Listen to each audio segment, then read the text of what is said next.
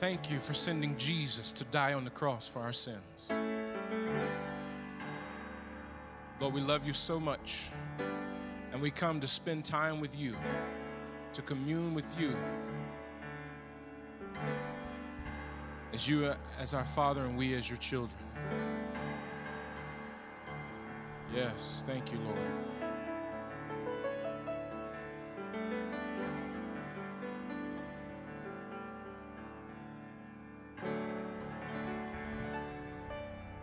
We magnify your name, Lord Jesus.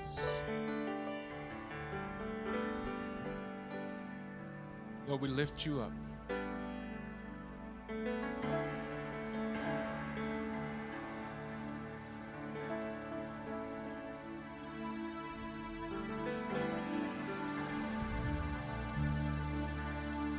Thank you, Jesus.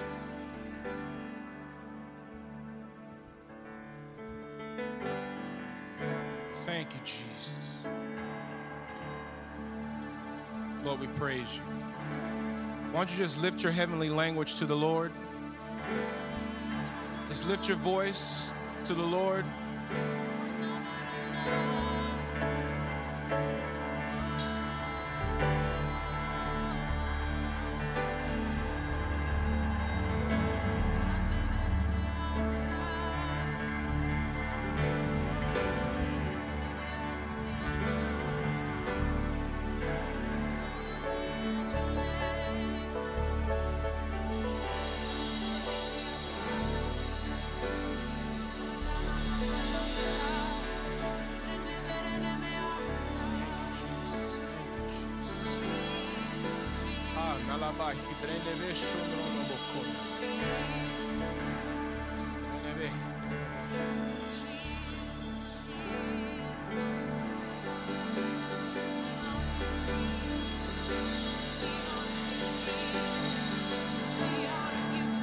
Yes, that's right. Lift your voice. Lift your voice.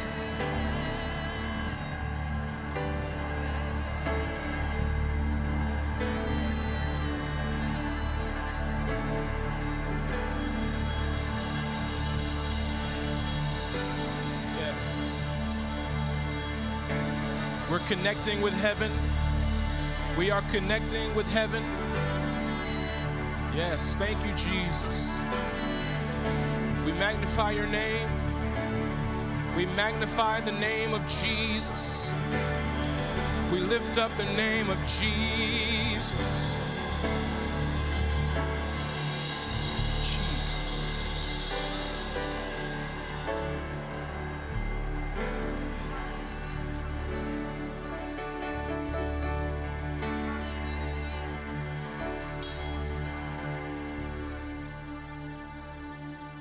There's a breaking, it's in my favor. There's a shifting in my direction. There's a breaking in my favor.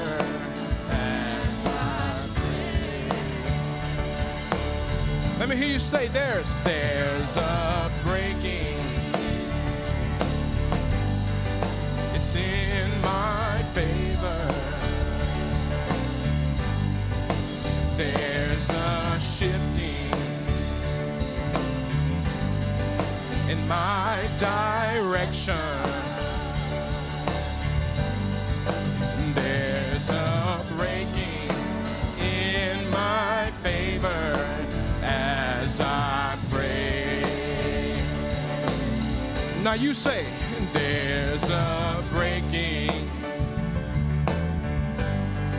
It's in my favor. There's a shifting in my direction. There's a breaking in my faith. There's a shifting. There's a shifting in my direction. And there's a breaking in my faith.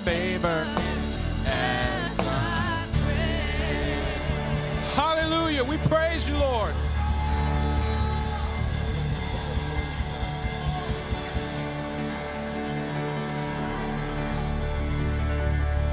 I want you to look at your neighbor and say, look what the Lord has done to me. Now look at someone else and say, look what the Lord has done in me. Look what the Lord has done in me. Hallelujah. Hallelujah.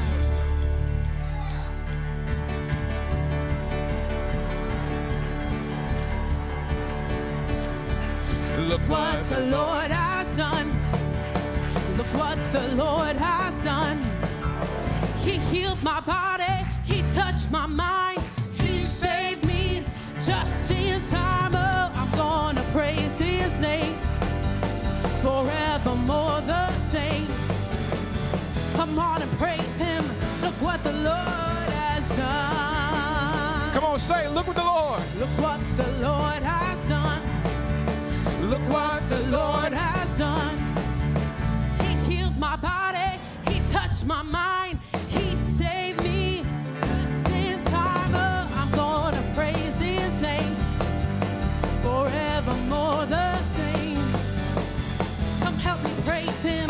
Look what the Lord has done. Come on, one more time. Look what the Lord has done. Look what the Lord has done. Look what the Lord has done. He healed my body. He touched my mind. He saved me just in time. Oh, I'm gonna praise his name forevermore the same. Come help me praise him. Look what the Lord has done. When I think of his goodness. When I think of his goodness and what he's done for me. When I think of his goodness, how he set me free, I'm gonna praise, praise, praise, praise, praise all night, all night, all night, all night. When I think of his goodness and what he's done for me. When I think of his goodness, how he set me free, I'm gonna sing, sing, sing, sing, sing all night, all night, all night, all night.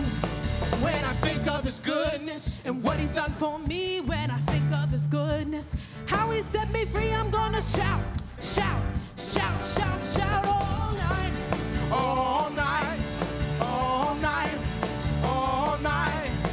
When I think of his goodness and what he's done for me. When I think of his goodness, how he set me free, I'm gonna dance, dance, dance, dance, dance all night, all night, all night, all night. When I think of his goodness. When I think of his goodness, what he's done for me. When I think I'm going to praise. how he set me free, I'm gonna praise, praise, praise, praise, praise all night, all night, all night, all night. When I think of his goodness and what he's done for me. When I think of his goodness, how he set me free, I'm gonna sing, sing, sing, sing, sing all night, all night, all night, all night. When I think of his goodness, how he set me free. When I think of his goodness, how he set me free, I'm gonna shout, shout, shout, shout, shout all night, all night,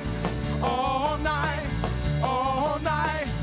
When I think of his goodness, what he's done for me. When I think of his goodness, how he set me free, I'm gonna dance, dance, dance, dance, dance all night, all night, all night, all night. Look what the Lord has done. Look what the Lord has done. Look what the Lord has done. He healed my body. He touched my mind. He saved me just in time. Oh, I'm gonna praise his name forevermore the same. Come help me praise him. Look what the Lord has done. Just the voices. Look what the Lord has done. Let me hear you say, look what the Lord has done. What did he do? He healed my body. He touched my mind. He saved me. I'm gonna praise his name forevermore the same. Come help me praise him. Look what the Lord has done.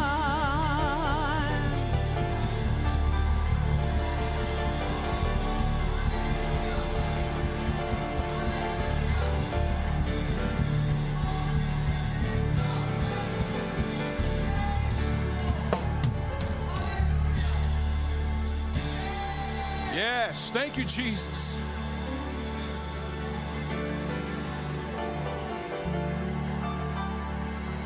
Hallelujah. I feel like we're not done yet. Some of y'all still got holding back your praise. Think about all the things that God has done for you. The things He's delivered you from. The things He set you free of.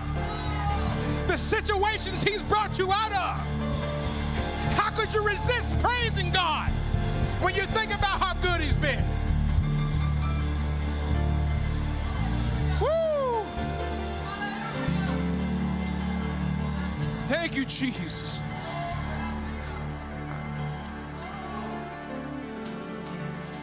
I just feel like we just need to dance.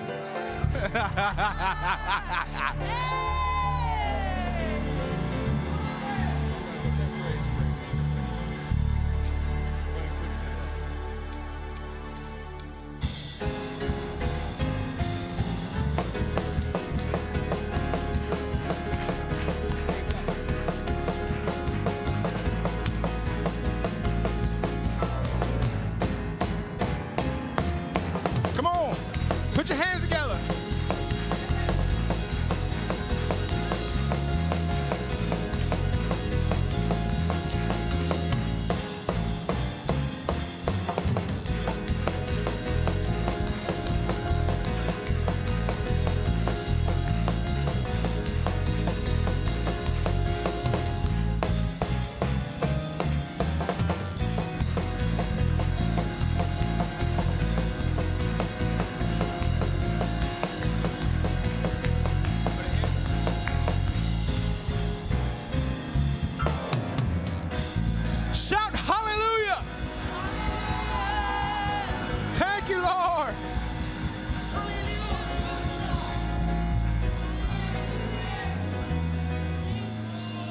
Thank you, Jesus.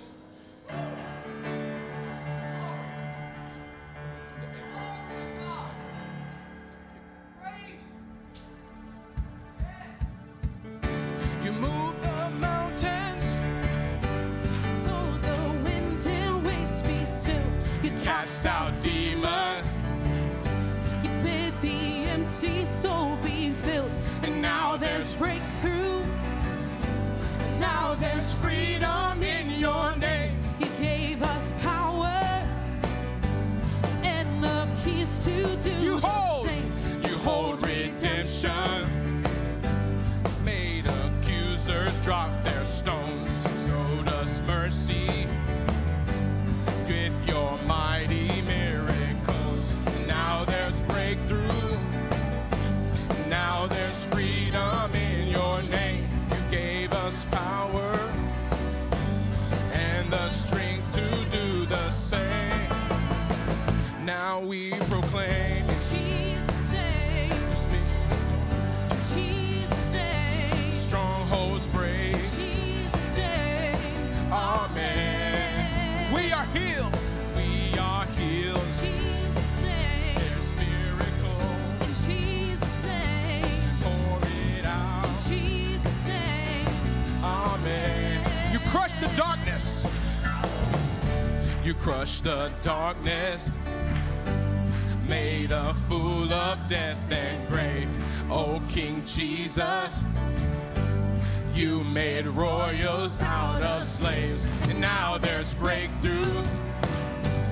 Now there's freedom in your name. You gave us power and the keys to do The same, Now we proclaim in Jesus' name, walls fall down, in Jesus' name, strongholds break. in Jesus' name.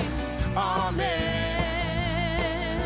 And we are healed. Jesus' name, There's miracles. Jesus' name, And pour it out. Jesus' name. Amen. Say, oh, oh,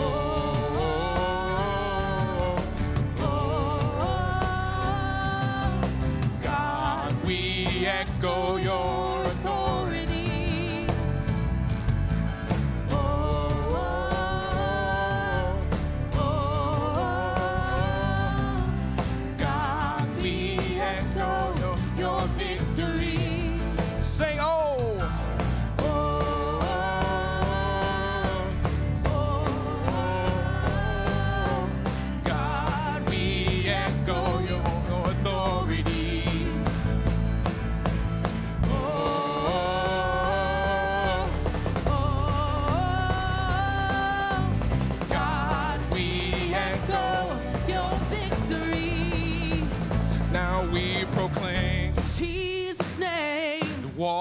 fall down. Come on, sing it. Jesus' name. And strongholds break. There you go. Jesus' name. Say amen. Amen. And we are healed. We are healed. Jesus' name. There's miracles. In Jesus' name. Pour it out. Jesus' name.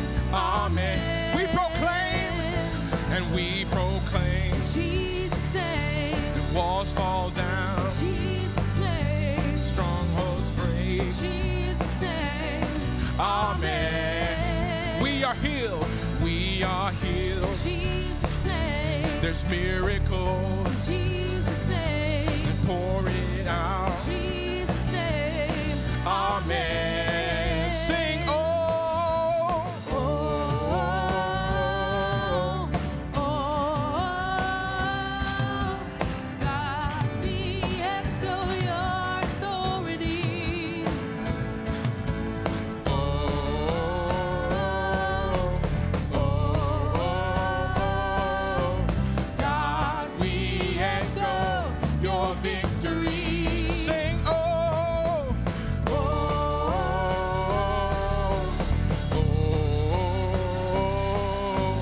God, we echo your authority. Oh,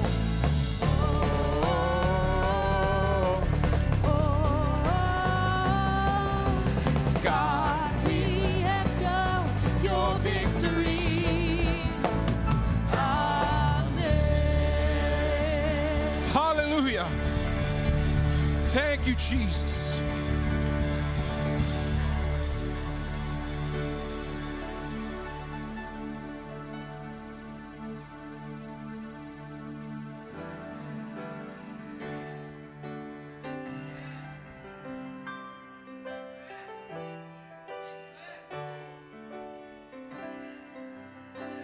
You're the God of this city.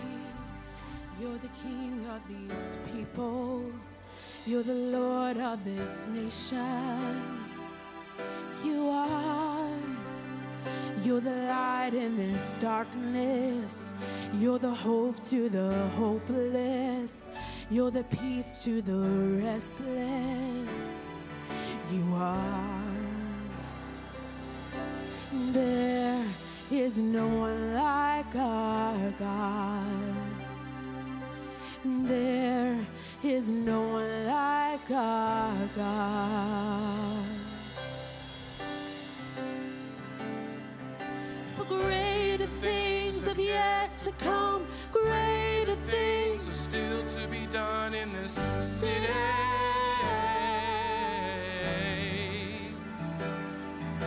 Greater things have yet to come. Greater things are still to be done in this city. You're the God of the city. You're the God of this city. You're the king of these people. You're the Lord of this nation. You are. You're the light in this darkness. You're the hope to the hopeless. You're the peace to the restless.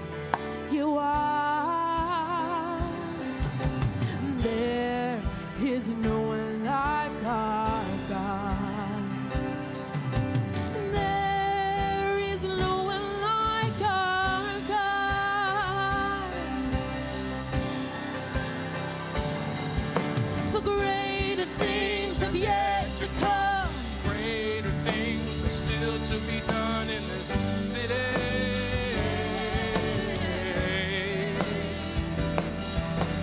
Greater things have yet to come. Greater things are still to be done in this city. Come on, you say greater things. Greater things have yet to come. Greater things are still to be done in this city. Greater things have yet to come. Greater things are still to be done here. Say, you're the God of my city. You're the God of my city. You're the king of these people. You're the Lord of my nation. You are. You're the light in the darkness. You're the hope to the hopeless. You're the peace to the restless. You are. Come on, sing it. There's no one. There is no one like our God. Oh, there is no one like our God. Sing greater things. The greater things have yet to come. Greater things are still to be done in this city.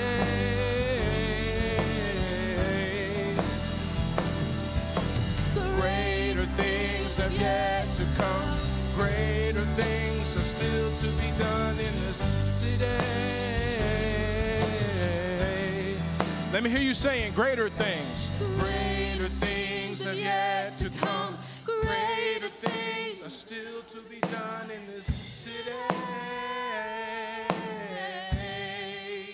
Thank you, Jesus. Greater things have yet to come. Greater things Still to be done in this city.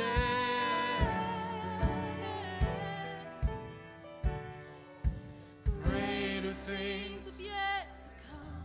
Greater things are still to be done.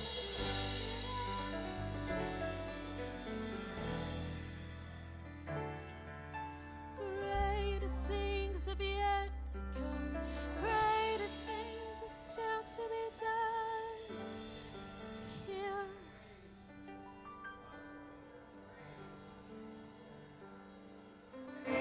While you're standing, can you just, they'll turn me down in just a second here.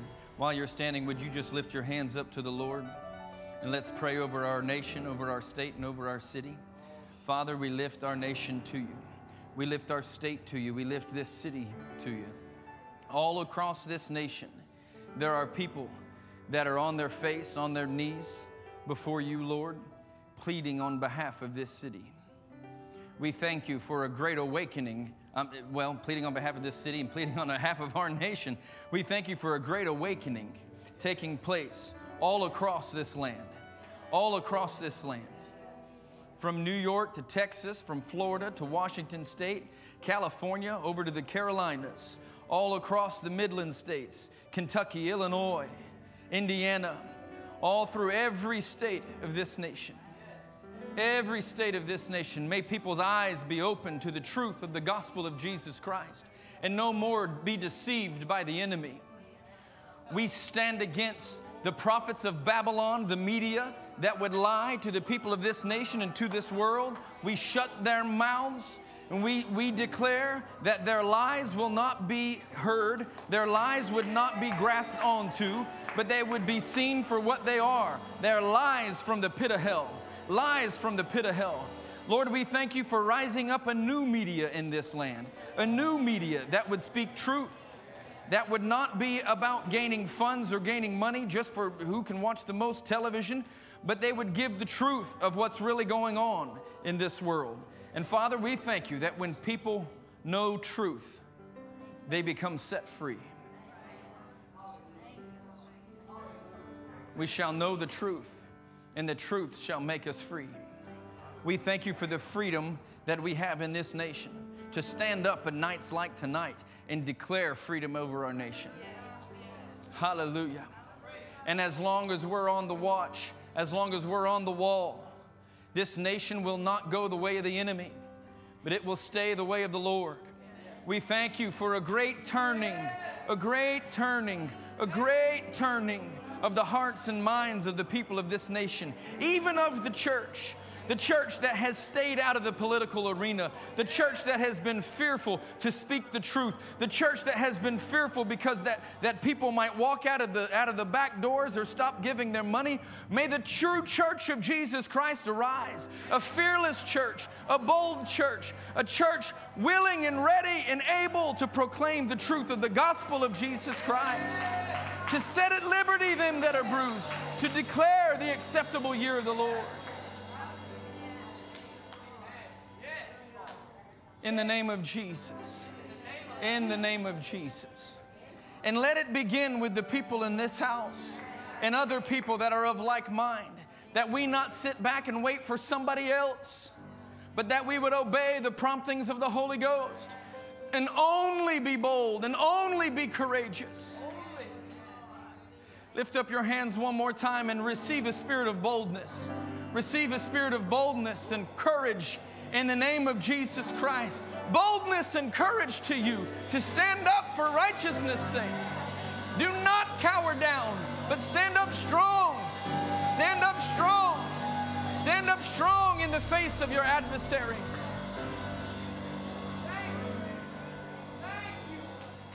And while we're at it, Lord, we thank you for the protection, the divine protection that you've given your people. And we stand under the continuous flow of the blood of Jesus. We stand forgiven. We stand healed. We stand well provided for. We thank you for it. We thank you for it. Our trust, our faith, our dependence is on you and on your blood. Not in a mask, not in the rules of this kingdom, but in the precious blood of Jesus that has healed us and saved us and delivered us. We thank you for it. We thank you for it. In the name of Jesus, everybody shout it out. Amen. Amen. Hallelujah. Glory be to God. Glory be to God. Well, you can dismiss your children to the back, and we won't make light of the offering, but we'll make short of the offering. If ushers could come on down as soon as you possibly can.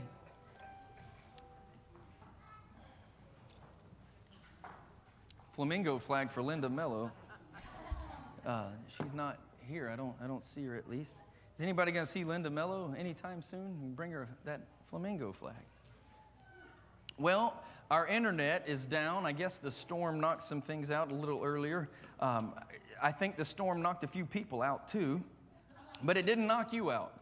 You're still here. Oh, y'all are waiting on me, aren't you? I'm so sorry. Forgive me. You can come on down. Thank you much. Thank you much. I heard a noise and I'm like, oh, they're still up there. Yes, Lord.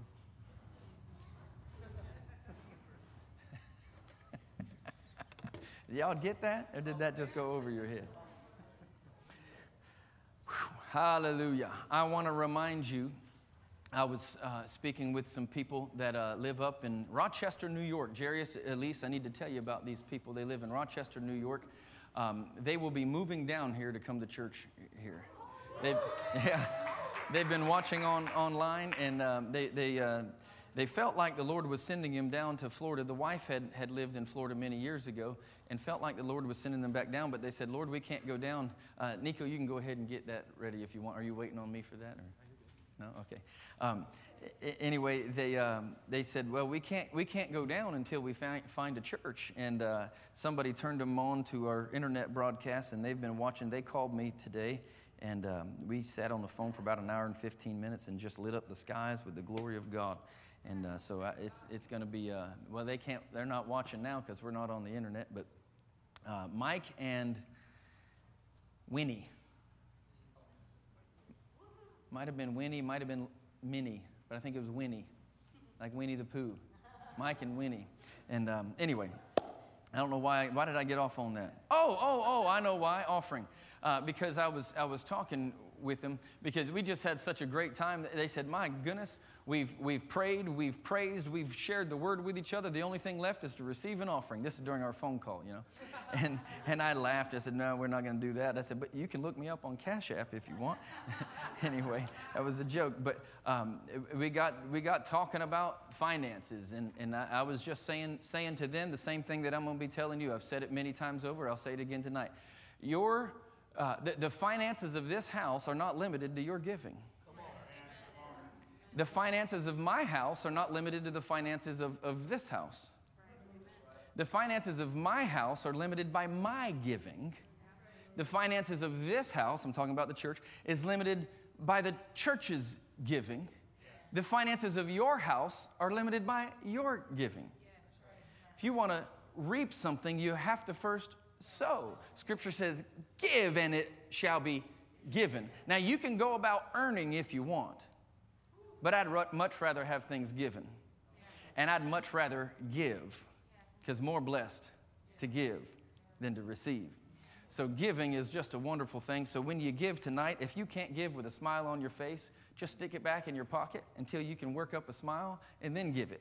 And if you hadn't worked up the smile till you're on your way home and you're going through the gas station or whatever, and all of a sudden you got joy about giving, go ahead and give it then. I don't know who might be around you, but you can just give to them. Praise God. Amen. Amen. See, there's no scripture that says you only reap when you sow into the house of God. When you reap, you sow. It just works that way. You give. It doesn't. You don't give to me in order to reap. You don't give to the church in order to reap. You give to God in order to reap. And whether some other man or some other woman or some other house or whatever is the representation of God, in that case, fine. You give it as unto the Lord. The kids are learning at Pastor's Palace. Everything we do, whether in word or in deed, do it as unto the Lord. Hallelujah. Well, I've got preaching on something else. I hear the balance. You know, you always have balance and counterbalance going on. And so anyway, I guess I will say this. Tithes belong in the house where you get fed. I think you know that. And so I won't spend any time on that. So I wasn't necessarily talking about your tithes, but I was talking about your giving. Anyway, say, I'm so blessed, to give. Father, we thank you for this offering. We thank you for the people that give. Lord, we thank you that you bless us back. Pressed down, shaken together, and running over shall men give unto our bosom. And women, I know, and nowadays you have to qualify that, men and women. It comes back to us on every wave, every wave. Blessings all around, blessings all around. In the storehouse, in the shopping market, everywhere we go. We're blessed by the money we save when we spend. We're blessed in money coming to us. All sorts of things, of food showing up at the door.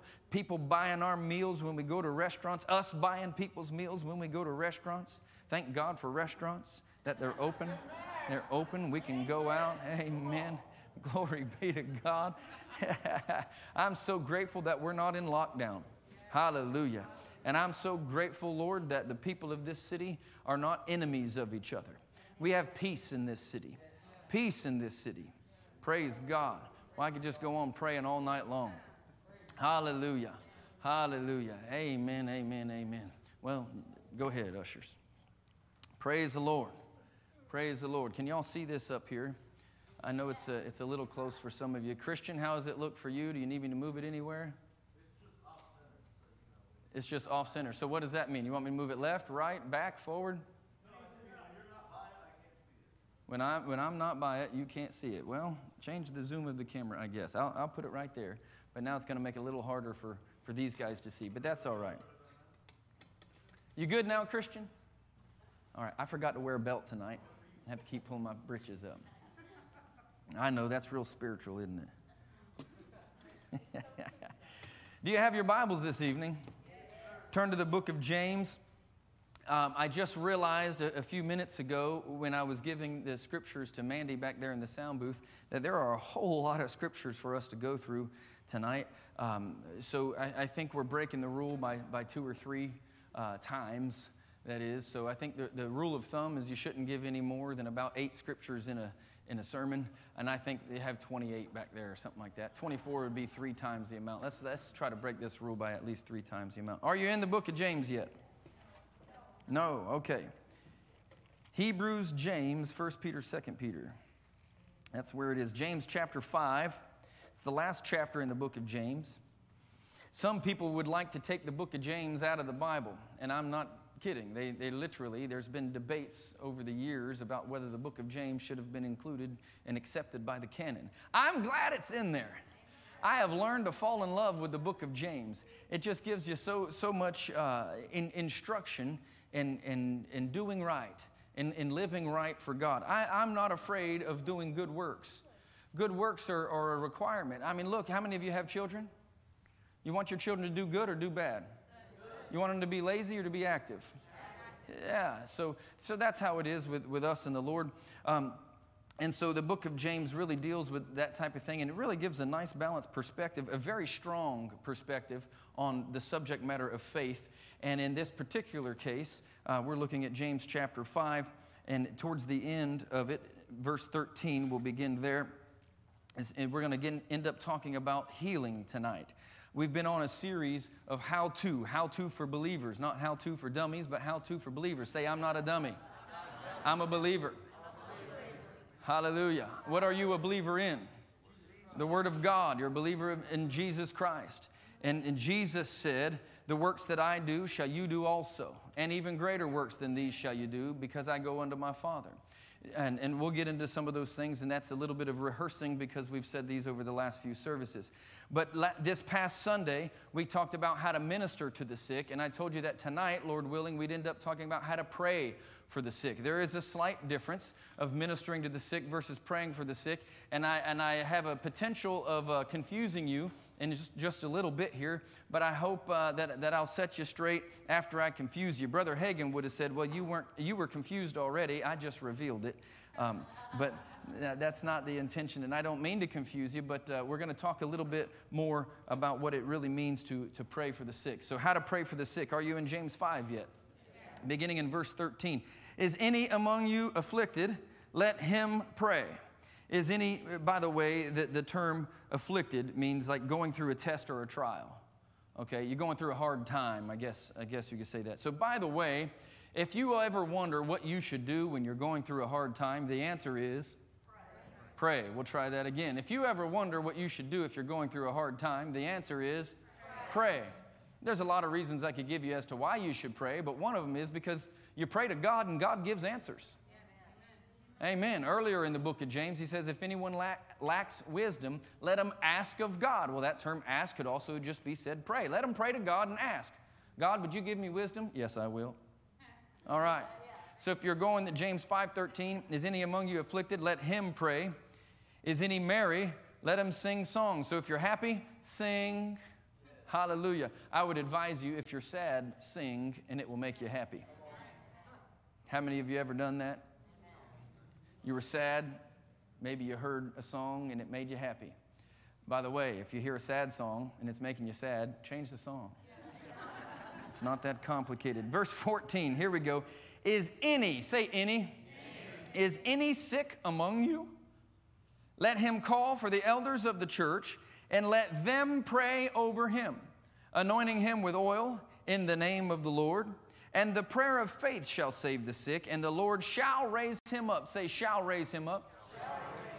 And if he has committed any sins, they shall be forgiven. Say, shall be forgiven. Confess your faults one to another, and pray one for another, that ye might be healed. The effectual, fervent prayer of a righteous man availeth much. That means makes much power available. I would like to say it this way. This is my own little John Friedt paraphrase, if you will. The effectual, fervent prayer. In other words, you've really put yourself into this thing. This is not a passive prayer. This is effectual. That would kind of like be related to intimacy. Okay? And then fervency would be related to the depths or the energy that you put in it. So in other words, you meant business when you prayed. Okay, so it's not necessarily what you prayed, but it's more so how you prayed. You meant business. Thank God he knows your heart. Because there's been many times that I've prayed, I had no clue what to say. But from the depths of my heart, I would cry out to God. That's where I like Romans 8:26 and 27, with groanings that cannot be uttered in articulate speech. He understands the groan. The Spirit makes intercession through us with groanings that cannot be uttered in articulate speech. You could add onto there. So he understands the groan. So it's okay if you don't know the words. Let your heart be poured out to God. Let your prayer be effectual. Let it be fervent. By the way, are you righteous? Yes. If you're born again, washed in the blood, you're righteous. Hallelujah. If you're born again and washed in the blood, you're righteous. Say, I'm righteous. That the prayer of that kind of man, here's my John Friedt paraphrase, I finally get around to it, moves a lot of stuff out of the way. Availeth much, makes much power available. It's the difference between having a shovel and having a bulldozer. Becky, I bet you wish you had a tractor or a bulldozer the other day. She had some crushed rock delivered out at her house. They brought a whole lot more than she expected. They dropped it in the driveway and drove away. And here she is with a wheelbarrow and a shovel, Thank God for a good neighbor that came and helped her and shoveled it really fast. But see, you must not have been praying effectually and fervently because you were just left with a shovel. Anyway, I'm kidding. They're picking on you. So it's like the difference between having a bulldozer and having a shovel. How many of you would rather have a bulldozer if you got to move something out of the way? Amen. Hallelujah. The prayer of a righteous person is powerful and effective. Do you remember when we talked Sunday about how to minister to the sick? We looked at these. Yeah, there we go. We looked at motive, mind, and method. Say those three again, please. Motive, mind, and method. And this is what we said. Our ministry should always be done out of a heart of love, out of the knowledge of the finished work, and out of spirit-led contact. I didn't use that term with you Sunday. Remember I said reach out your hand. Matter of fact, this is the phrase. Love, say it with me, love will reach out the hand to heal. By the way, perfect love casts out all fear. So if you come across somebody and they're sick and you go, I can't lay hands on them, that should be an indication to you that your motive, or at least the heart of love, is not there. You're not operating in love. That would be fear. It would be fear. Well, I can't come. You hear people talk about it right now. You don't, right now in our world with COVID going on, you don't have one occasion where Jesus avoided the leper. He touched them. He was not afraid to touch the leper. Now, I'll tell you, he didn't heal every leper that was there. He didn't heal every sick person in Jerusalem or Bethsaida or any of the other places. There are times where he healed everybody in the crowd, and then there are times, like at the pool of Bethesda, where one man got healed. All right? So there are times where a bunch of people get it. There are times when only one gets it. But what we found out in our discussion on Sunday was that Jesus did what he saw the Father do. He said what he heard the Father say. So in the same respect, we are obedient to the Father. If we love him, we'll be obedient to him. Love reaches out the hand to heal. I want to tell you, if you come across somebody who says, I think I might have the corona, don't cower away and run away. You just gave it power over you.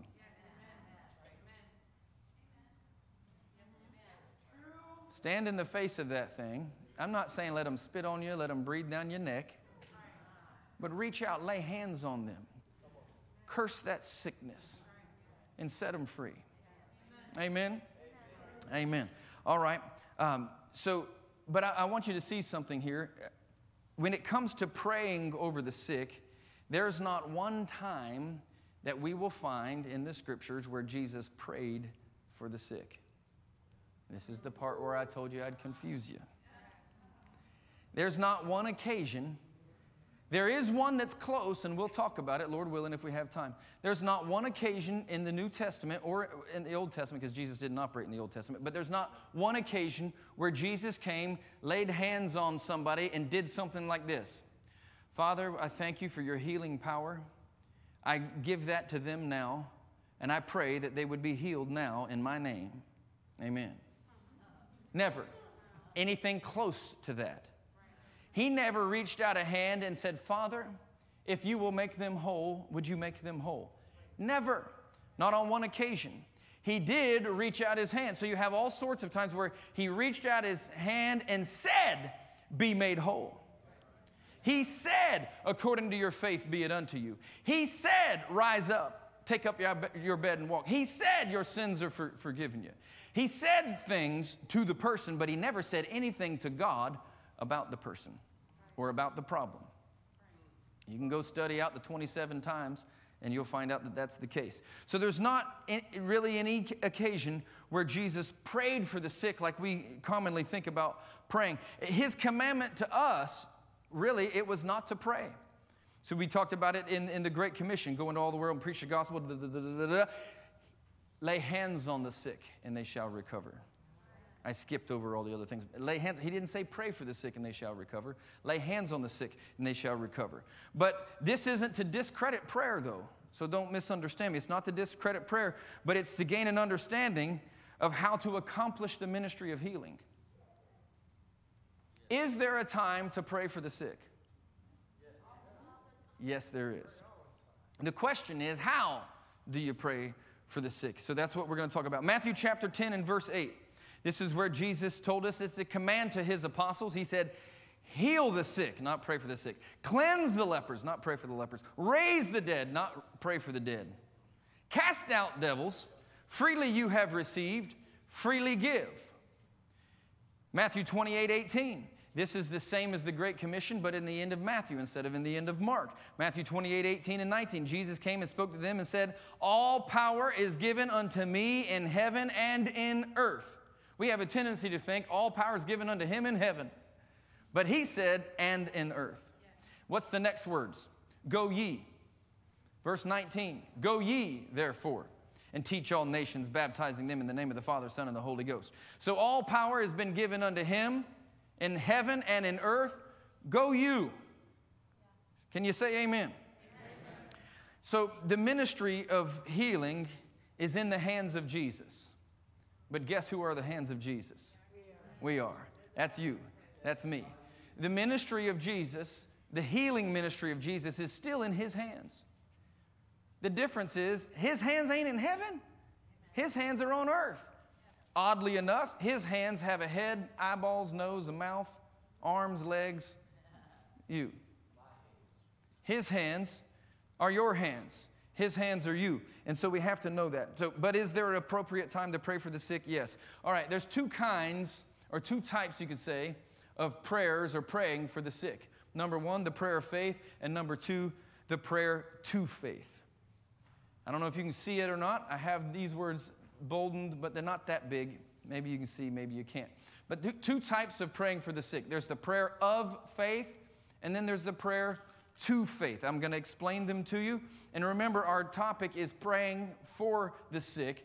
But you're going to hear a lot of tone in here to where if you fall into a particular place, if you fall into suit, you can take this stuff for your own receiving.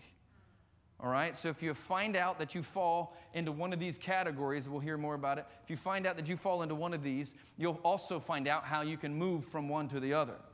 Because according to James chapter 5, it is the prayer of faith that saves the sick.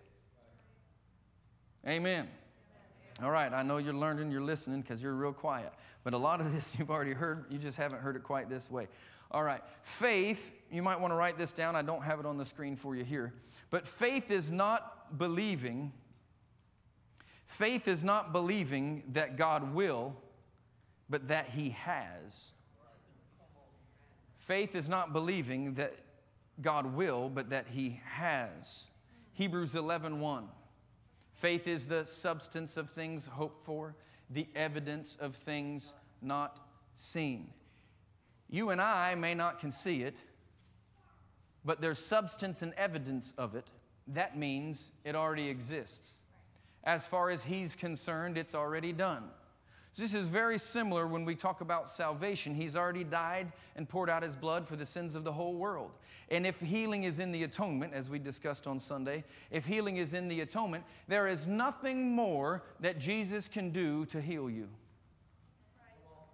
If there's nothing more that Jesus can do to heal you, then there's nothing more that Jesus can do to heal somebody else. He's already done all he can do to heal anybody.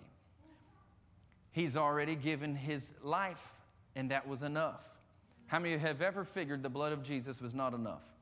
No, the blood of Jesus is enough.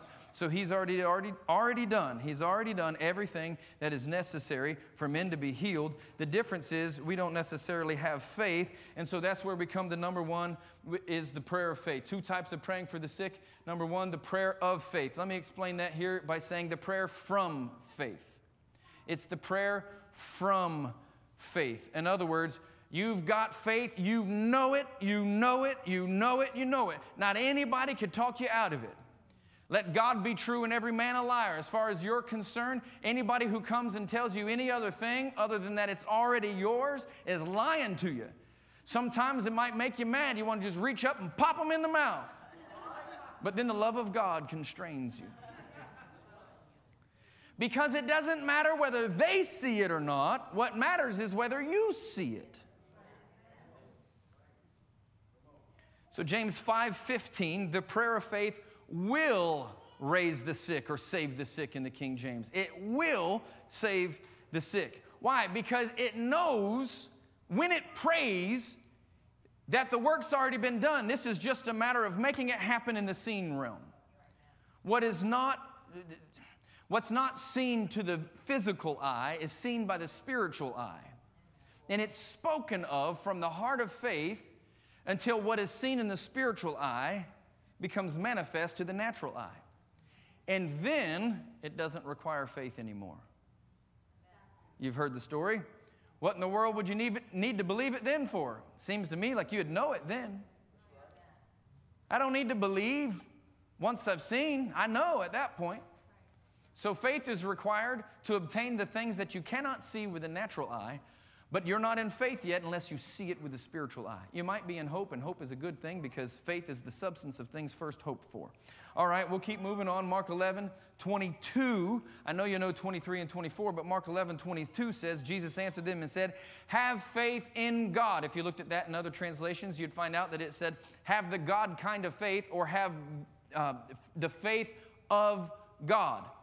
And we know that the faith of God spoke things into existence. But we'll keep reading Mark 11:23. Verse 23. For verily I say to you, by the way, are you with me? Yes. Is everybody okay this evening? Yes, sir. All right, I'm hitting you fast and furious here, but I think you can handle it.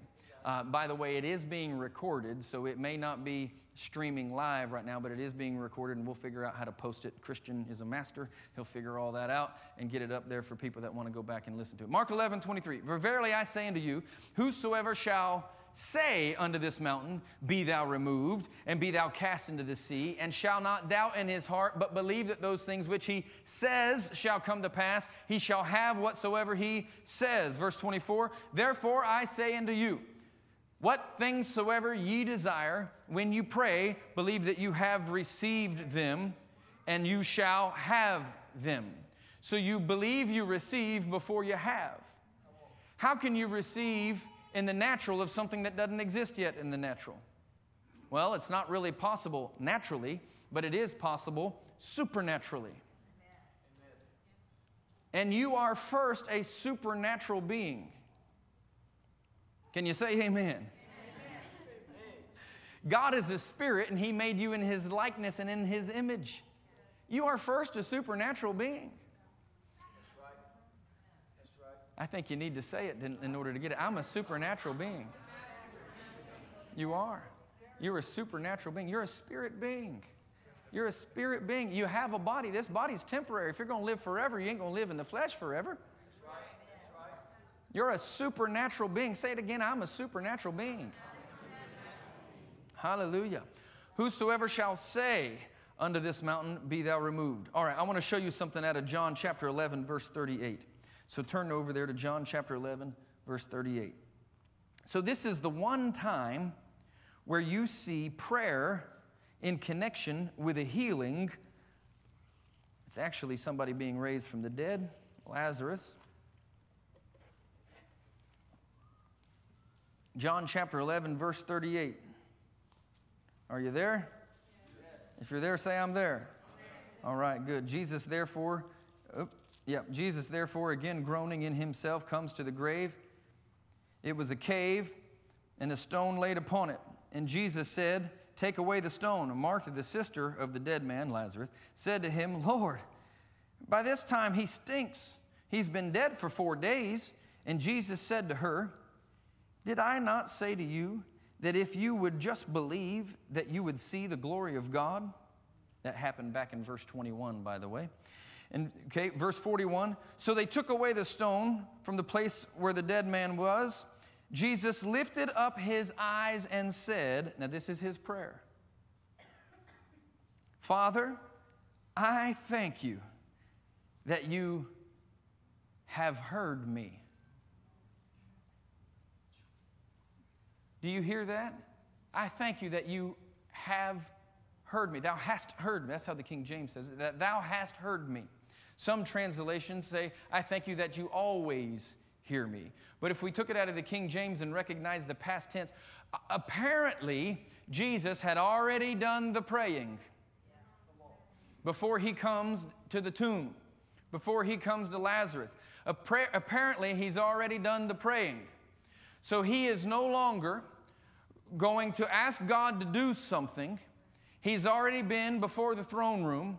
You might could say he's already stirred himself up in his most holy faith by praying in the Holy Ghost. You might could say that, Jude 20. He's already got himself ready. This is not time for preparation. This is time for action. Well, not anymore because right now there are no sports. But Sunday at 1 o'clock when it's kickoff time, it's not practice time, it's game time. It's not time to prepare. It's time to play the game. So Jesus is saying, Father, I thank you that you've already heard me. We'll go on. Verse 42. And I know that you hear me always. But because of the people that are standing by, I said this, that they may believe that you have sent me. Now, watch what happens next, verse 43. And when he had spoken this, he cried with a loud voice, Father, raise him up. No. He spoke to the dead man, Lazarus, come forth. If you're going to raise the dead, you might have to yell. Let heaven and earth and hell beneath hear and turn loose the dead. When he had spoken, when he had prayed his prayer, but look at what his prayer was. It wasn't, Father, if you desire to raise up Lazarus, would you do this thing now? No, he had already done his praying. Father, I thank you that you've already heard me. We've already talked about this. I already know what to do. I have already heard from you. I have already seen what to do. But because the rest of these people lack belief, they lack faith, I'm saying this simple prayer to you so that they'll know that you and I are connected in this thing. All right, I'm ready. Lazarus, come forth. And guess what? He came forth. He came forth. All right. Now, the question is, what if you can't do that yet? What if you say, I'm not ready to do that yet? I'm not at the point where I can say to the sick of the palsy, I can say to the blind man, I can say to the person with the headache, earache, or toe ache.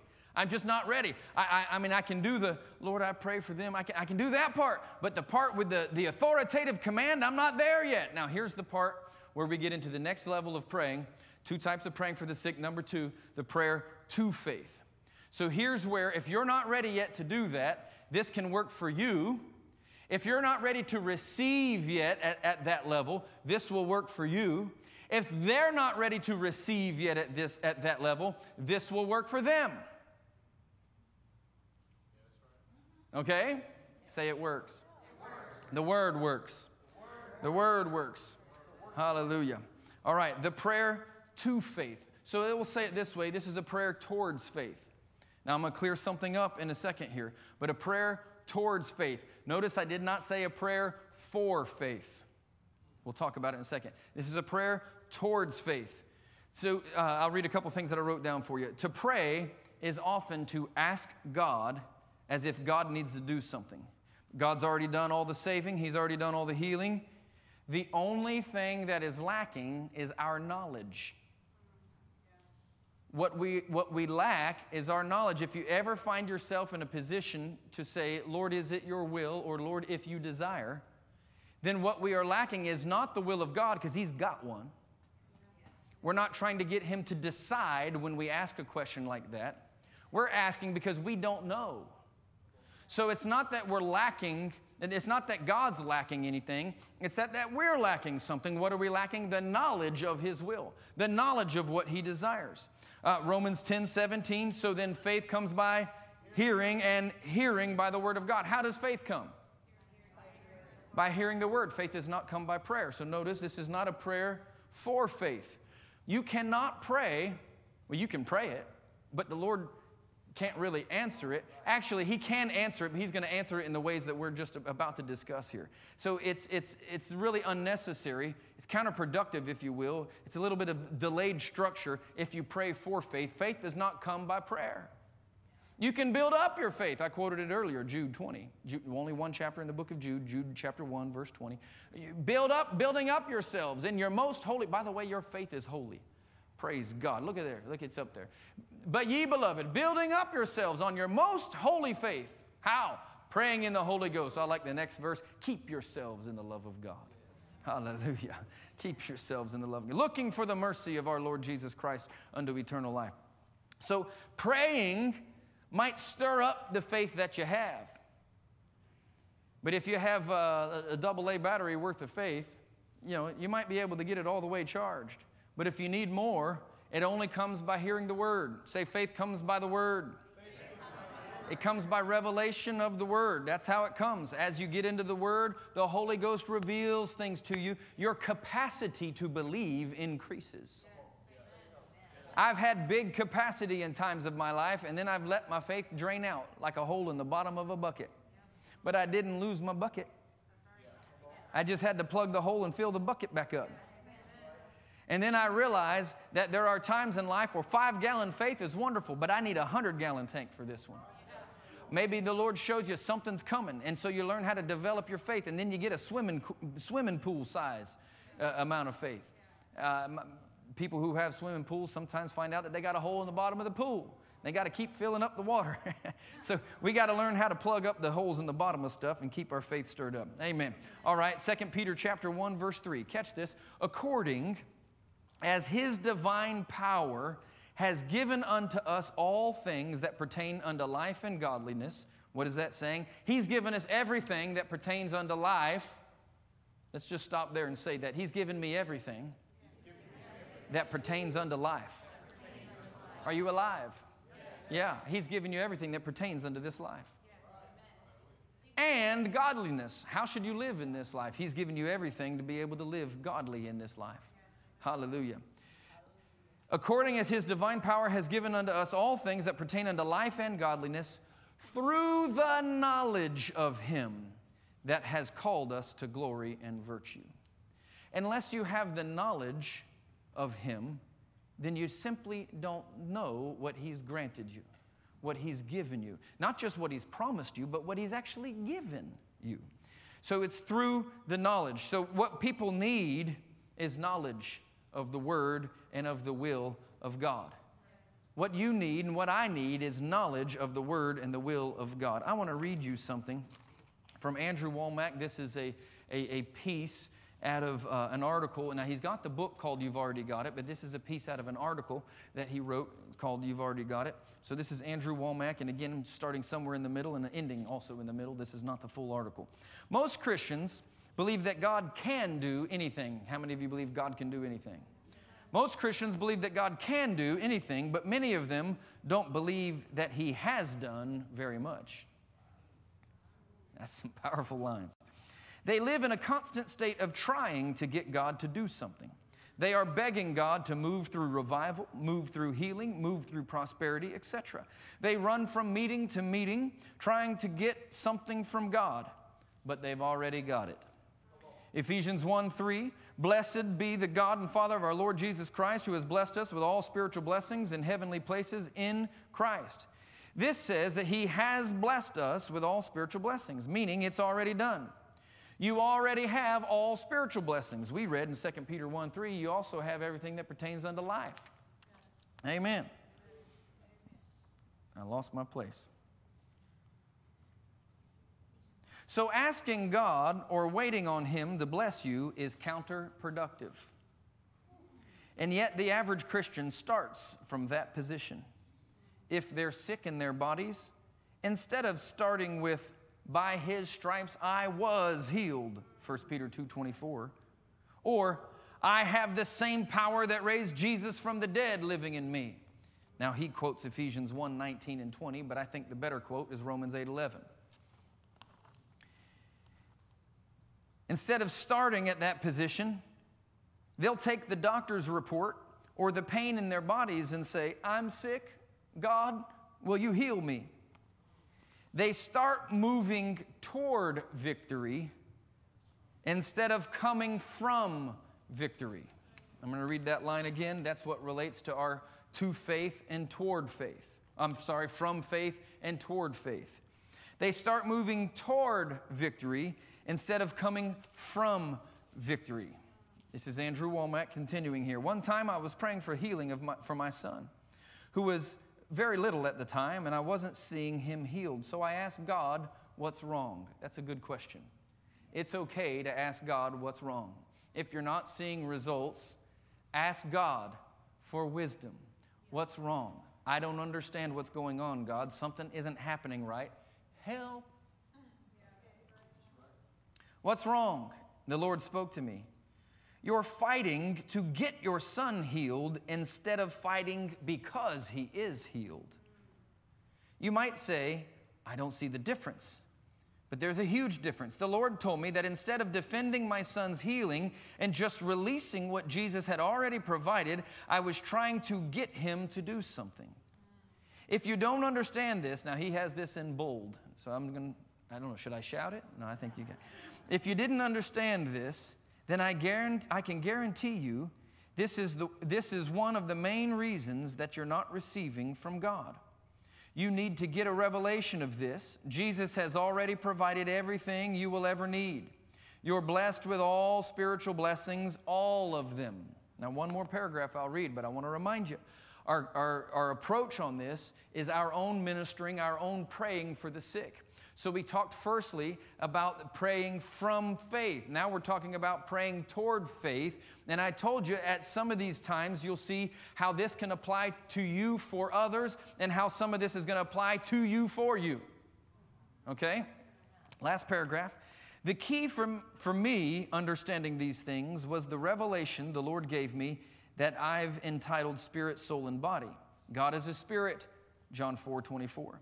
And he moves in the spirit realm. Whether or not we see a physical manifestation of what he has done in the spirit realm is dependent upon what we believe and how we act, not on what he does. I'll read that again. Whether or not we see a physical manifestation of what he has done in the spirit realm is dependent upon what we believe and how we act, not on what he has done. It's not up to the Lord to heal us.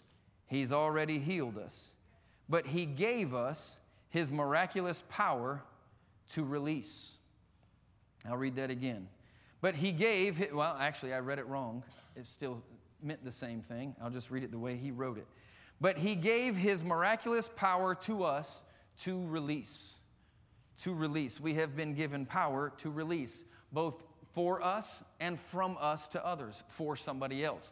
So how do you pray for the sick that don't have faith to be healed? What do I do for myself if I don't have faith to be healed? You come up to somebody and maybe you don't have faith to minister to the person that you want to minister to.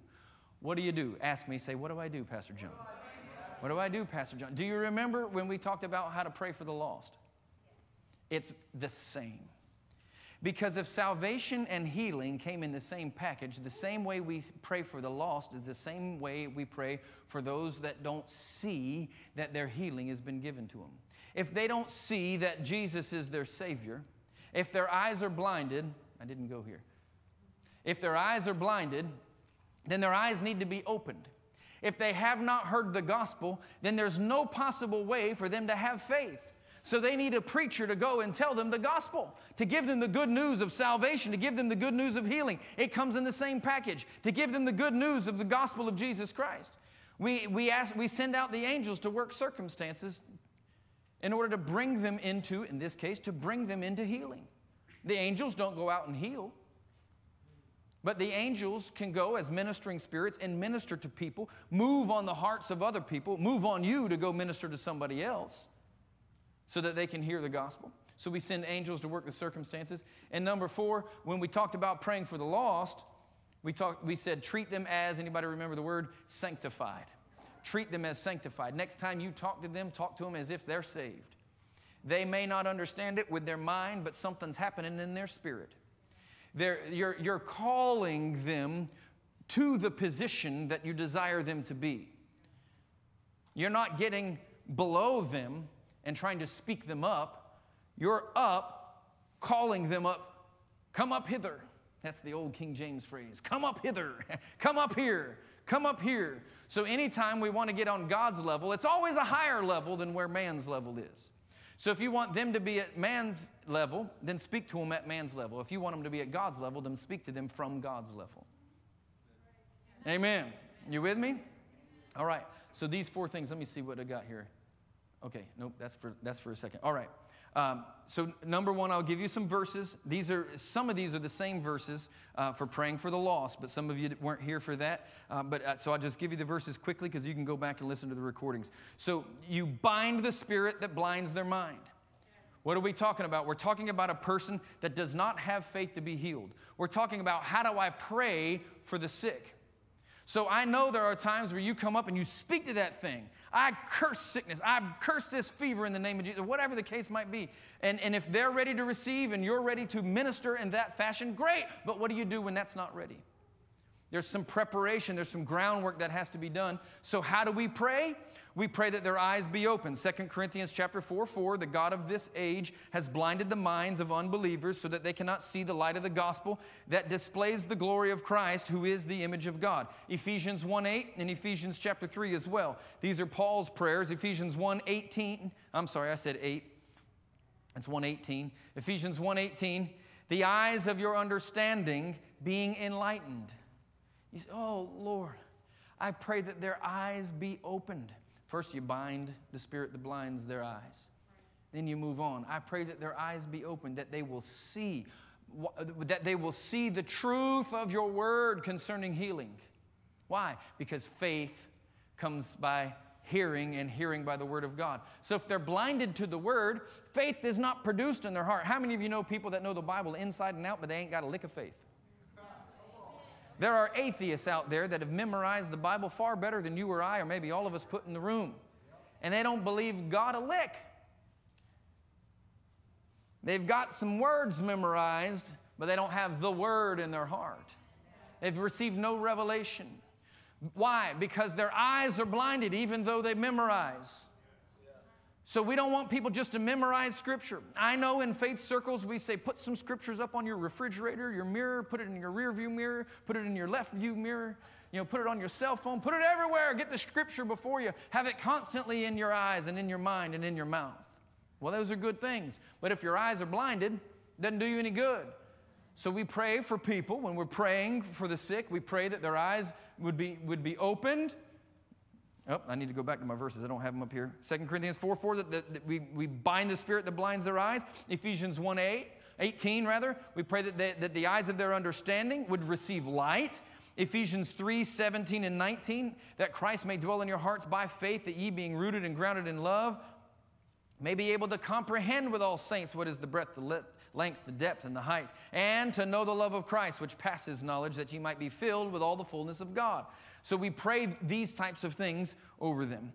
Number 2, we pray that we send laborers. Jesus said, pray ye therefore the Lord of the harvest, and he would send laborers into the harvest. So what kind of laborer do we want? For somebody, they're a believer. If they're not a believer, we pray that they get saved. Getting saved is a whole lot more important than getting healed. But once they get saved, they should discover that healing belongs to them also. Hallelujah. Hallelujah. Now, if need be, get them saved and then get them healed. And we can go back to Sunday. Healing, the dinner bell for salvation. Hallelujah. Man, when somebody, can you imagine a sinner? Maybe you've prayed for somebody, maybe you've experienced it. They got no more faith in God than anything, but you had faith for them to receive. And they get healed of that knee that they tore in high school playing, and they thought they were going to live as a professional football player, and their dreams were shattered, and now all of a sudden their knee gets healed. They're going to believe in God. There are some people, though, sometimes where that happens and they still don't believe. Anyway, but that's the exception. So pray that people would be sent by God. Pray ye therefore the Lord of the harvest, that he would send laborers into his harvest field. So you want somebody who believes in healing to go speak to your loved one, to go speak to Aunt Susie who lives in Massachusetts and you can't get to but on the phone or on Skype or Zoom or something like that. You say, Lord, I've already told her everything I can. She ain't hearing me. What do I do? Lord, send a laborer to her that believes in divine healing, that has faith to minister to her, that will give her the word of healing.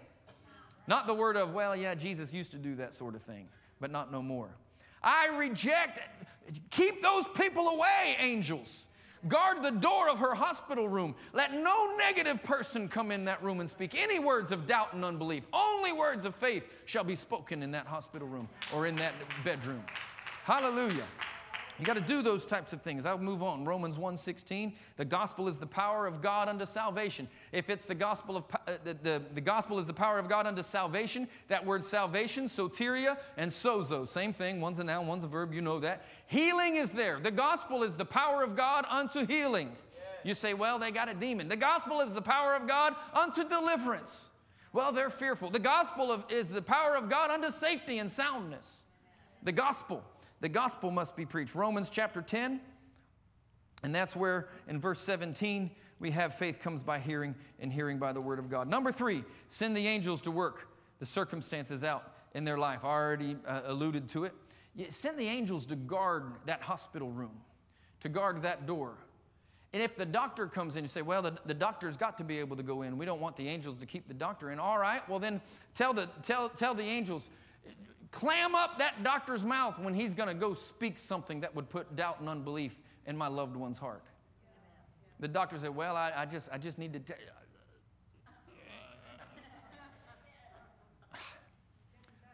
I don't know what's happening. I can't tell you. Fine.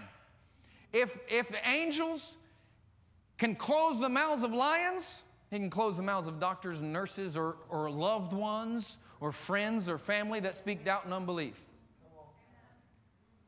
Can you say amen? Amen.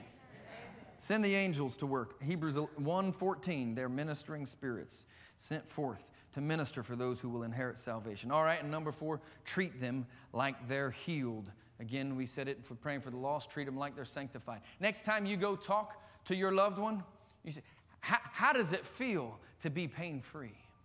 How does it feel to be delivered from that sickness? How does it feel to be healed? They're like, what? And they don't have to get it right away. Their eyes of their understanding are being enlightened. They're getting it. They're getting it. They're getting it. So when you pray for them, you're praying in faith. That faith is being developed. How is faith developed? By the Word. Faith is not developed by prayer. It's developed by the Word. So their eyes are open to receive revelation from the Word. People are being sent to give them the Word. Angels are being commissioned to protect the Word. And when you speak as if the Word is working, because it is. Amen. Amen. All right, lastly, here's 3 questions. So how do I determine where I am in these 2 positions of prayer and faith? How do I determine where I am? Very, very simple, 3 questions. Do you believe that Jesus can heal you? Yes. Question number 2. Do you believe that Jesus will heal you? Yes. And question number 3. Do you believe that Jesus has healed you? So we move along the road from saying God can do anything to the next step. God actually wants to the final step. God already has. So how do you determine where somebody else is? So you're ministering to somebody. You ask them these questions. Do you believe that Jesus can heal you? Oh, yes, I absolutely do. Well, do you believe that Jesus will heal you?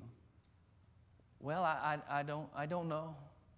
I don't know. I've done a lot of bad things in my life, and I think what I'm dealing with is just a product of my bad living. Well, it might be. It might be. They're not here yet. Does that mean you can't minister to them? No. It means you should minister to them. It means now you know a little bit more as to how to minister to them. Now you say, man, I'm on vacation. I'll never see this guy in my life. That's where you have to learn how to be led by the Holy Ghost. That's where you have to be learn how to be led by the Holy Ghost and not by fear. So our first go-to is what we started with. Love reaches out its hand to heal. So your first go-to is, I'm not leaving this person without laying hands on them and praying for them. Now, if they reject you, there's nothing you can do about it. Jesus said, knock the dust off your feet, move on. But if they'll let you, do it. And push it as far as your faith will allow. So maybe you need to develop your faith in the area of ministering to the sick. Well, develop it.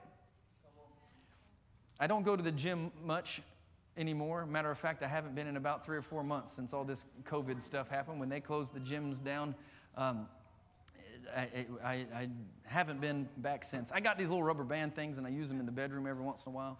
But I also, like when I get home, I'll take this jacket off, and I'll throw it over my bedpost, because that's just what I do. And so I think I have like 4 shirts, 2 pair of pants, and 3 coats on the bedpost.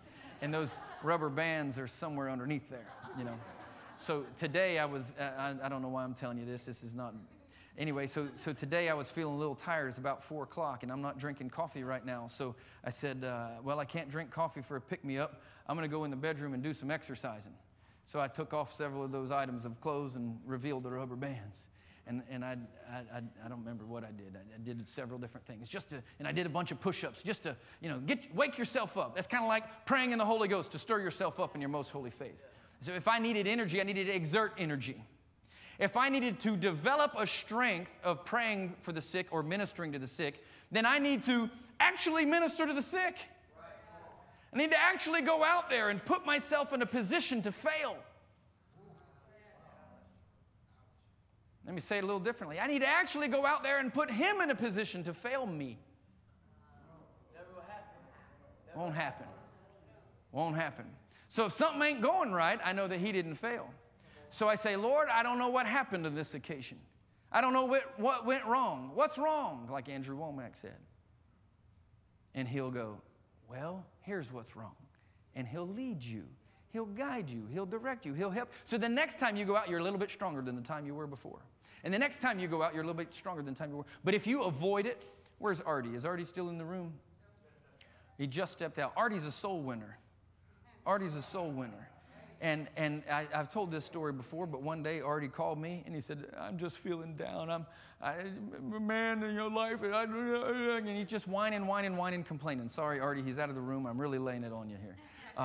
Anyway, so I got to talking to him about it, and the Lord just kind of revealed to me, ask Artie when the last time he led somebody to Jesus was. Artie, there he is. Artie, hey, talking about you. Good timing. And so I said, Artie, when's the last time you led somebody to Jesus? Oh, it's been 3 weeks or so. It's been a while, and that just bothers me. And he goes, oh, wait a second. All right, I got to go.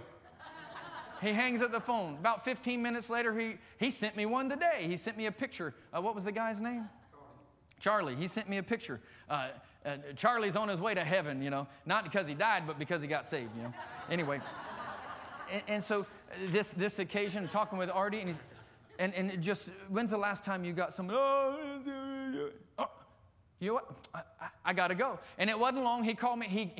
He went down to the dollar store right down the street and got a young lady saved, and he's just all fired up, and of course he'd stay lit for days afterwards. But once you get one, it's kind of like Pringles. Once you pop, you can't stop. You get one saved, and you're like, where's another? Where's another? There you go. And you go after the next, and you go after the next, and after a while, your wife's calling you and say, come home, you know, whatever. So that's how it's contagious. I urge you, lay hands on the sick and see them recover. Watch it happen. You say, well, what if it doesn't happen right? That's doubt. Get rid of the doubt.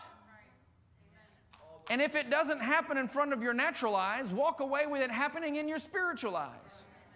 And then when you go home, pray for that person that you ministered to. Hallelujah. And you'll develop a strength in it. You'll develop a strength in winning the lost when you actually go win the lost. You'll develop a strength in healing the sick when you actually go out to heal the sick. Don't wait for the sick to come to you. Go to them. So next time you're in Publix and you see somebody with a little limp, people have all sorts of signs. They reveal the symptoms all the time. A little soreness in the neck or in the back. Just watch people. I remember I told you about the lady in Sam's. She just kind of put her hand up on her back, and I knew. People limp. People sneeze, and right now everybody runs. Practice it. Practice it. What's that? Find them at the pharmacy. Wow. What a genius place to go. Praise God. Hallelujah. Man, what wisdom. Find them at the pharmacy. Find them at the pharmacy. Hold your hands out in front of you. There's healing in your hands. There's healing in your hands. Your hands are the hands of Jesus. You've never seen Jesus as unable. You've always seen him as more than able. You've never seen him as not enough. You've always seen him as more than enough. He has given unto you the message of reconciliation. He's also given unto you the ministry of healing. Freely. Freely. Give it freely. Don't work to qualify and to judge all the time and say, are they worthy of healing? If they're worthy of the blood, they're worthy of healing. And they're worthy of the blood. Jesus said so. He made it so. He poured it out to the lost and to the hurting. Everywhere Jesus went, he was preaching and teaching and healing. I said that slightly backwards. Everywhere Jesus went, he was teaching and preaching and healing. Teaching and preaching and healing. If you can't get them healed right at that very moment, teach them. Preach to them. Give them the gospel. And trust that the gospel works. Look at your hands again and say it. There's healing in my hands. I will lay hands on the sick, and they shall recover. There's deliverance in my mouth. There's salvation in my mouth. There's healing in my words. And there's healing in my hands. And I thank you for it, Lord. In Jesus' name, amen. Amen. Amen. Amen. Amen. Amen. Praise God. Praise God. Praise God. Before we go tonight, is anybody in the room you're dealing with any kind of sickness, any kind of pain, any kind of ailment, anything at all? Would you just stand up real quick? All right, there's several across the room. Now, just for the sake of following the mandates, if you would, I'm going to ask you to put on a mask, but those of you who want to, by the way, the mask doesn't prohibit healing. The mask doesn't stop you from preaching words of deliverance. So I'd like you to go and just reach out and lay a hand on their shoulder or on their elbow or whatever. You don't have to lay hands on heads. Doesn't have to be that. There you go. You can just,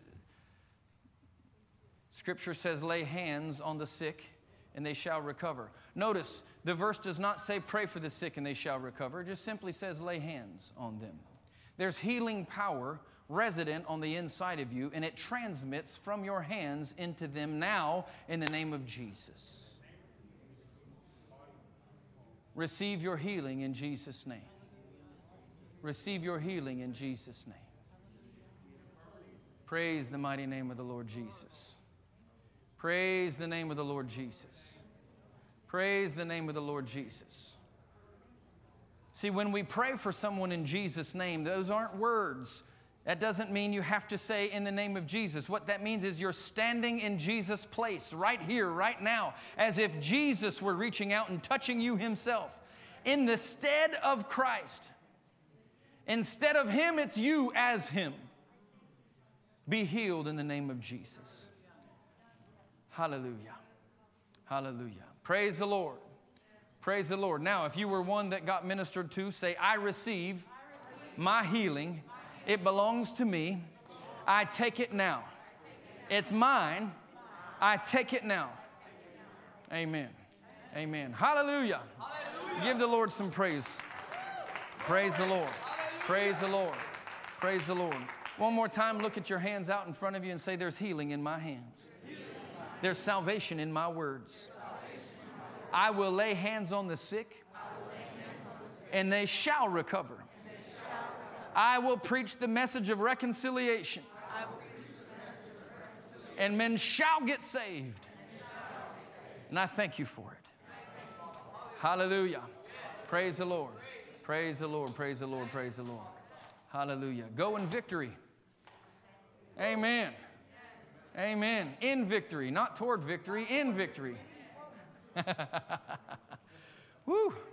Hallelujah.